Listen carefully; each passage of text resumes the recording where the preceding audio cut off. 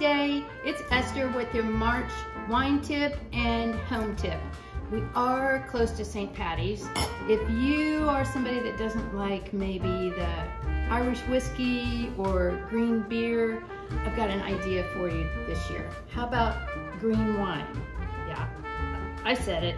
We're going to do a green wine spritzer today, and it's really easy to do. If you've never had a spritzer, the idea of the spritzer is really just kind of refresh the wine, lighten it up a little bit. It actually dilutes the wine so you can drink more of it without getting inebriated. And it's often used in the warmer months of the year, but who knows what the temperature is going to be this year for St. Pat's Day.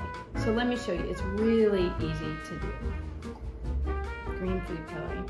I know, that's the whole thing. You thought we were going to have green wine. Just one drop green food coloring. Then fill the glass up about 2/3 of the way with ice. And by the way, you want your wine really, really chilled.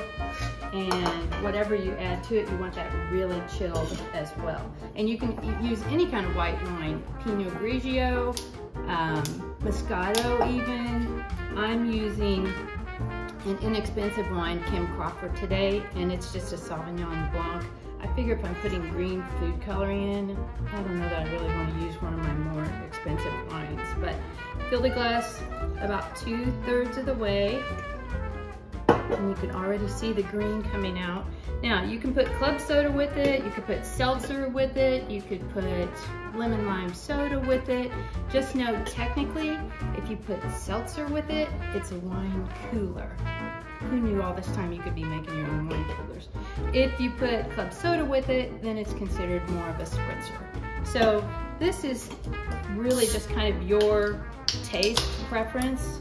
You can play with it and add as much as you like, but you'll see this just gives it, you can see why it's called a spritzer.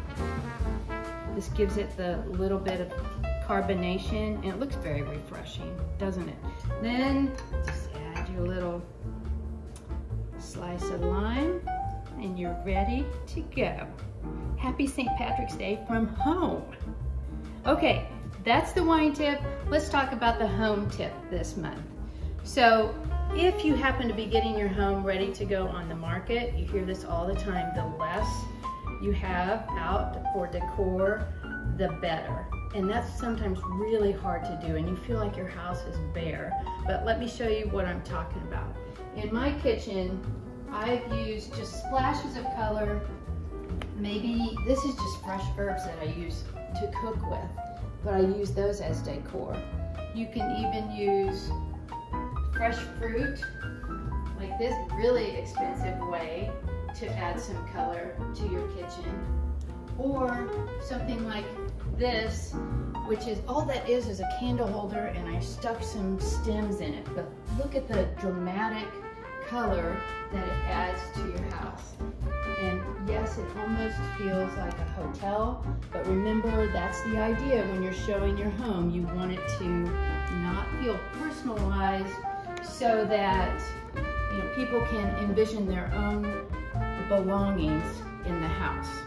So there you go. Let me know if you have any questions about these things. I wish you a happy and safe St. Patrick's Day.